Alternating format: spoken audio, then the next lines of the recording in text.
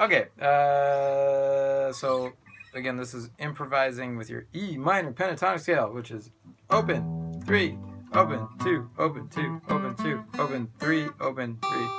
So the 3s are on the E and the B string.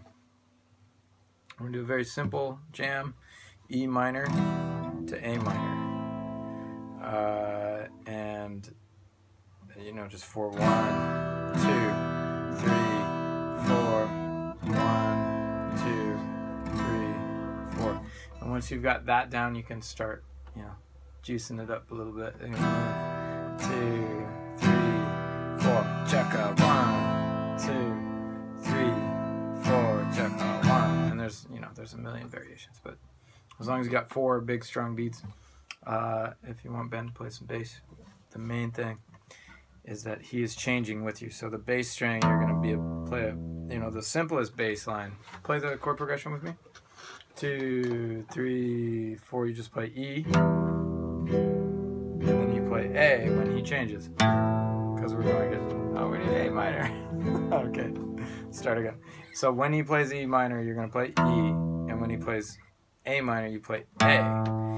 And then with that pentatonic scale that you know, you can mess around in between.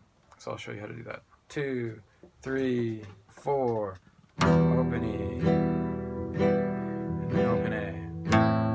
2, 3. And then start to put little notes in between.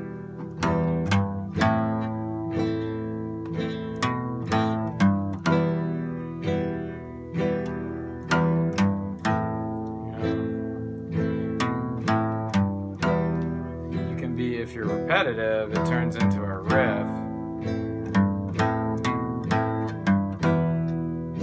So you can experiment with how do you get to the next note. You can play really any note.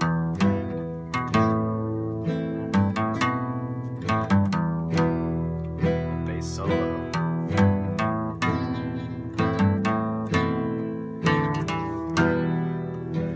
Every time I'm playing, every time I'm playing right on the first beat, whatever the chord is. So if it's E minor, I'm playing that E. I can go,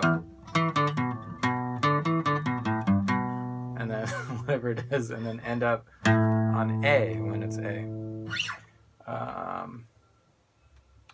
Okay, so I'm just gonna play the chords for a little bit, and you can jam on it. And then when you get together with the family band, y'all can put it together. 3, 4.